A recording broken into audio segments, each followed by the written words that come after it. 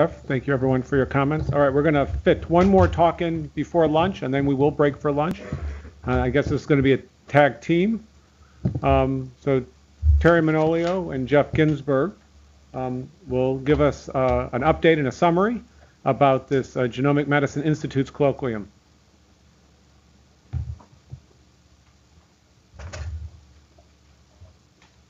Great. Good afternoon. It's a pleasure for Terry and I to report on a meeting that was held in June in Chicago called the Genomic Medicine Institute's Colloquium. The impetus for this meeting was several-fold. Coming out of Airlie last summer, I think there was some feeling that genomic medicine was really not ready for prime time, and there were very few true examples of genomic applications in clinical medicine. And certainly coming out of the strategic planning for NHGRI, there's a noticeable blob of activity beyond 2020 that is meant to improve the effectiveness of healthcare. So the questions really that we were asking, the questions that we were really asking were, well, how are we actually going to go from where we are today with our understanding of genome biology and genome information to that point where we are affecting healthcare decision-making and healthcare outcomes?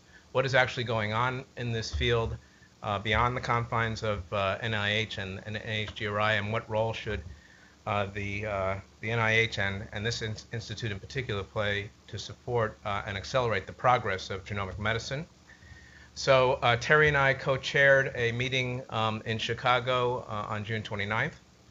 As you can see, the meeting, while several important members of the genomic medicine community were not able to attend, there was fairly widespread participation from a number of different types of entities, including integrated health and healthcare delivery systems such as Intermountain Healthcare and the Geisinger Healthcare System, a number of freestanding clinics practicing genomic medicine, as well as a number of academic medical centers, and a number of institutes of NIH also attended. This was remarkable because no one paid their way, and the meeting was also held on a fairly short timeline. So I think this just represented the amount of interest in this field by a number of key stakeholders. The tasks that we identified for ourselves to try to accomplish with this meeting was to really paint a picture of the landscape that was going on in translational genomics and implementation research, and try to find some synergies between the various groups. If we could, we would like to define areas where demonstration projects and quick wins for translational genomics could take place now or certainly in the near future, and the possibility of coordinating or integrating or developing some sort of framework for sharing across these various entities was something that was actively on our minds. So as part of the pre-work for this meeting, and I don't expect you to read this, we created a template to try to take a biopsy from each of the attendees prior to the meeting of what they were actually working on. So we asked a lot of questions about the nature of their centers itself, their structures, their funding, what a particular initiative either in the clinic or soon to be implemented in the clinic might look like. This happens to be a template that Mark Williams filled out from Intermountain Healthcare. We asked about a lot of details about the study design, sample size, funding streams, expected outcomes, and the expected change in healthcare decision-making that might ensue if this was a successful project. So we now have a very nice catalog of information. Many institutes and centers submitted more than one project, and certainly we'd be happy to share this information if so desired. But just to give you a sense of the kinds of topics that were already being in action or already had activity around them in various different places, everything from whole genome sequencing to solve diagnostic dilemmas. There was a lot of work being done on the pharmacogenomics of various classes of drugs here, antiplatelet agents and statins, the use of genetic risk information or incorporating genetic risk information into risk assessment for cardiovascular disease and for several other diseases, the use of somatic genomic mutations in a variety of cancers, either to direct individuals to particular clinical trials that would marry their genome variation, their tumor, to a particular drug therapy, or to actually treat them as well. There were, again, numerous of these projects that we chose to at least catalog, and also which drove our agenda.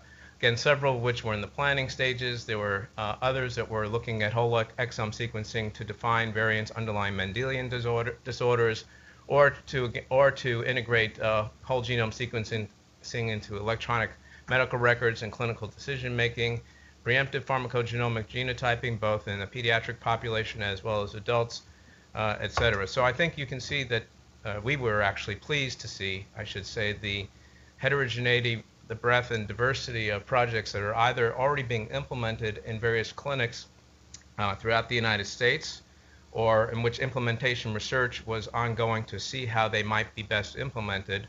And as well, we noted, although I didn't present the data, that there were a variety of funding sources, most of which, or many of which, were coming from the home institutions that felt that this was the best way to accelerate getting these types of technologies integrated into clinical medicine, not through more traditional federal funding mechanisms.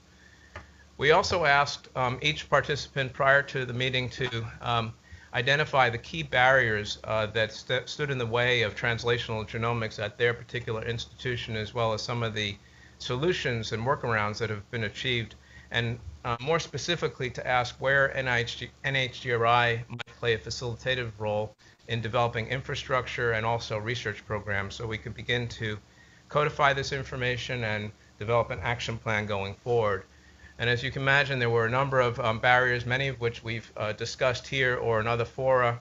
I won't go through these in exceeding detail, but I think it's clear that there's a pining for evidence for clinical validity and clinical utility to foster clinical adoption.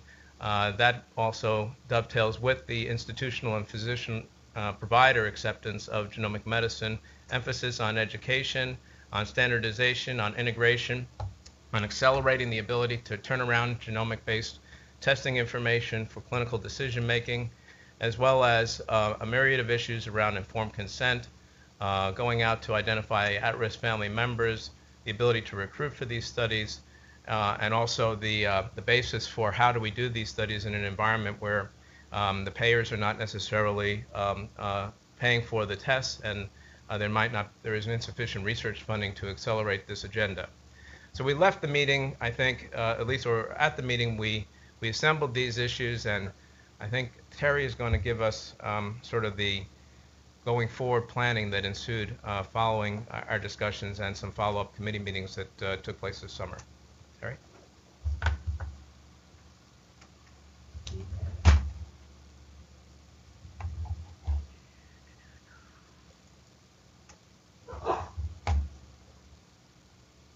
Maybe not. There we go. Okay. And as Jeff said, the main focus that we've had and tried to emphasize has really been on sort of the right side of the diagram, particularly this fellow here, and improving the effectiveness and the implementation in healthcare. You've seen this diagram many times this morning. I've probably seen it hundreds of times before that. I never noticed until this weekend that what's on this little keypad is actually a sequence. I am so impressed. That's my hat's off. That was really lovely. So at any rate, so this is what we're trying to focus on. That's to get all the nuggets of, yes. At any rate. So as Jeff described, I think one of the main things that came out of the Chicago meeting was a real appreciation of the vast array of things that are actually going on in sites across the country, and probably, outside of the U.S. certainly. But this was very helpful, and the fact that we had a number of NIH Institute representatives attending, I think, helped to kind of spread that word beyond. At the meeting, we talked about the need to put together some writing groups to kind of codify some of the things that we had learned, not only in perspectives papers, but also potentially in some best practice guidelines. People get very nervous about the term guidelines, so maybe we'll just call it best practices and kind of leave it at that. We also would like to explore some of these topics in more depth, and so from this group we could come up with some planning groups for workshops or conferences. And really a potential here that I think can be realized would be to bring them into kind of a loose confederation or even a consortium for collaborative studies, because there was much in common going on across the sites. I think many of the sites were surprised themselves to see how much was actually going on. And the possibility of sort of knitting that together a little bit better was actually quite exciting. So as Jeff described, there were over 20 genomic medicine centers that are at varying stages of implementation of a variety of projects. They're supported through a variety of mechanisms, many of them through local institutional funds, and really not through NIH funding, which is, we're delighted to be able to leverage efforts, but also to add to them. There were a number of similar and potentially overlapping efforts that could benefit from some collaboration, particularly in increasing sample sizes, but also in reducing sort of the invention of the wheel, and a number of shared needs that Jeff described in terms of barriers and obstacles. We felt the group would benefit from periodic interactions in some degree, albeit light, of coordination or consensus building, with the goal being to facilitate but not to impede the work that these groups are doing. As you're aware, NHGRI is moving very strongly into the genomic medicine field, which has yet to be defined, and we hope to be on the cutting edge of defining it. We'd like to identify research directions and priorities, and that's been the subject of a fair amount of work that's been going on since the strategic plan was put out and even before that was finalized. We want to promote this collaboration, stimulate investigator-initiated efforts, and also issue funding solicitations as appropriate, and those we would bring back to you, of course. We'd also like to learn more about the genomic medicine centers that are currently in place, and have our staff really learn much more about them, myself included, by visiting some of them. And so those will be efforts that we'll be undertaking in the next year. We felt it would also be worthwhile to establish a sort of a genomic medicine working group as a subset of the council. Because this is such a new area and because it's evolving, we really want to work as closely as we can with the people who are actually doing this work. And so perhaps get a subgroup of them onto a leadership group for us that would have a rotating membership, at least one council member as a subgroup of council, and that would report back to you regularly. Things that working group could do would be to identify topics for subsequent meetings or subsequent tasks that might not need meetings, and to help to plan those out, identify separate topics for working groups versus working groups which might be just go ahead and do it, as opposed to workshops where some consensus or broad input in the field is needed. Also from these meetings, monitor production of white papers and assist or prod the production of them as needed. And also to review progress in a given area, both by reviewing the literature and by talking with folks that these folks happen to know, for readiness for it being explored in subsequent working groups. We'd also review progress overall in genomic medicine implementation and identify gaps and opportunities, and really rely on that working group to do this. We want them to identify related efforts and to integrate them as appropriate. You pointed out to us the ClinVer database that's being developed by NCBI. You mentioned that last spring. We've since looked into that, and that will be closely integrated with our efforts to develop a database of actionable variants in an effort coming up this fall. The eMERGE consortium, which was refunded for a second phase last spring, is heavily invested in clinical decision support and clinical implementation, and so working with that group will be very important, particularly in pilot implementation projects. The clinical sequencing exploratory program, which is coming to this council, has obviously some important elements in common and will be important to integrate here. There's a trans-NIH dissemination network that Mark Williams has been working with that we want to be integrating with as well. And obviously the Clinical Translational Science Awards, the CTSAs, will provide a useful background and knowledge base to leverage. Of the topics that were identified both in Chicago and then subsequently for potential pursuit, we kind of divided them into infrastructure needs and research needs. You've already heard about databases and actionable variants. That's one that's moving forward quite rapidly and will be held a workshop December 1st and 2nd here in Bethesda. My colleague Aaron Ramos is leading that effort, and Rex Chisholm and Mark Williams are co-chairing it. Collaborative demonstration projects seem to be challenges and opportunities to really bring together these various sites. So we see that as where our improving the effectiveness can really be brought forward. And that will most likely be in November, December of 2011. We're looking for dates now for that. And that would be essentially bringing back the group that met in June, plus others who weren't able to make it at that time, more of their colleagues, et cetera, and really see if we can get them to work together in some small demonstration or even larger demonstration projects. We heard in June that standardization and quality control of clinical genomic testing and reporting was desperately needed. This is a real challenge in many of these sites as to sort of what to make of the sequencing data that they get back. That often comes back in different formats. It's unclear what quality control has been done in each of these platforms and what quality control further needs to be done. And that would probably be another meeting that we could help hold in the spring of 2012.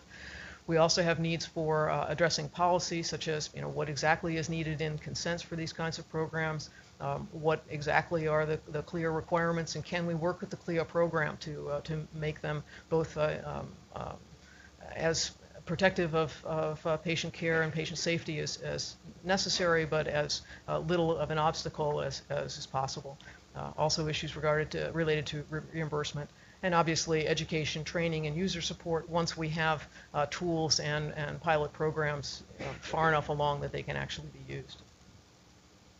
In terms of research, an overwhelming need was for further evidence, and we've also heard about the interest here earlier this morning in being sure that adequate evidence for using these things clinically is developed for discovery, validation, for determining particularly what to do with the actionable variants that are discussed in November, December, and also for identifying new actionable variants. Perhaps that could be a meeting in the fall of 2012. Evidence development for effectiveness of genomic medicine. So it's one thing to look at what is actually actionable, but another to say, all right, if we start to act on those, if we start to report them back to clinicians and patients and we start to implement those, does it make a difference in terms of patient outcomes? Those are big studies, they're long-term, but we need to figure out how to do them. And also we need to develop tools for genomic medicine, particularly clinical decision support, clinical algorithms. Much of this work is going on already, and it would be great to be able to bring it together a bit. And there's another place where we'll really fit in clinically. Something that's important to avoid is meeting hell. This is a lot of meetings, and shown down here, oh man, the coffee's cold, they thought of everything. So we do want to be sure that our meetings are useful. On the other hand, we think just bringing these genomic medicine centers together is a very useful thing, and if each meeting can sort of have a focus or a theme, we feel that'll be the best way to go forward. Whoops. Oh, darn. Can I go back? Probably not. I tried. It didn't want me to. So forgive me while my PowerPoint lack of skills is shown here. So, okay. So what we would propose for this fall meeting is to, as I said, broaden involvement of the relevant groups, identify some low-cost pilot projects, ideally building on funding that these groups already have, but perhaps needing a little bit of extra to build on similar efforts across sites, convene working groups and workshop planning to address what we found out in the June meeting, identify additional groups to participate. We might look at ways to fund some of these through administrative supplements to relevant grants.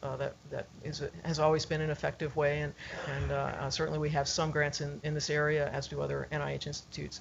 And then, as I mentioned, be sure that we coordinate in a yet-to-be-determined way with the Clinical Sequencing Consortium, which should be up and running by about that time. So I think I'll stop there and take any questions. Thank you.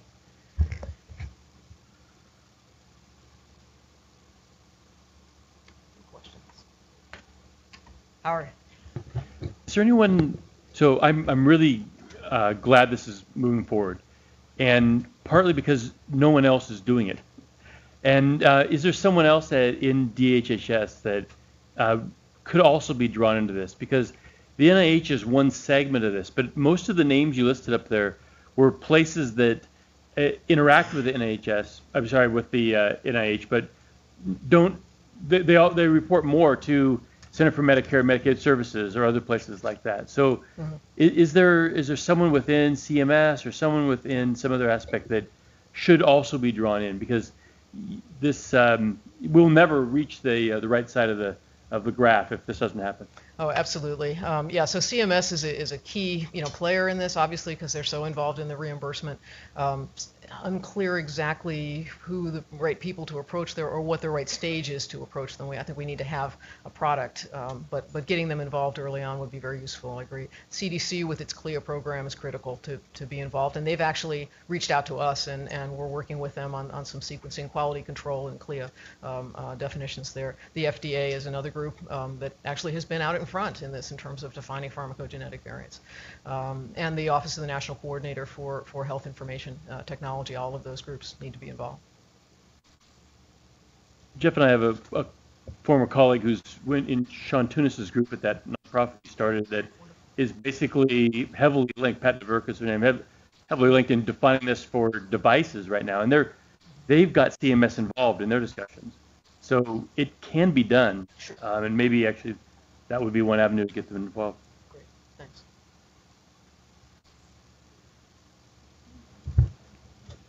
Other questions, comments, or people just hungry for lunch, or both? Well, think about it. I mean, Dave? I had the pleasure of going to this meeting, and I must say it was tremendously enthusiastic and I think you guys deserve a credit for putting together that meeting. It was very useful. And was that because you were representing Hopkins or Broad Institute? I was actually doing double duty. Double duty, so that's why you enjoyed it so much. Oh, I could imagine. Okay, you want to?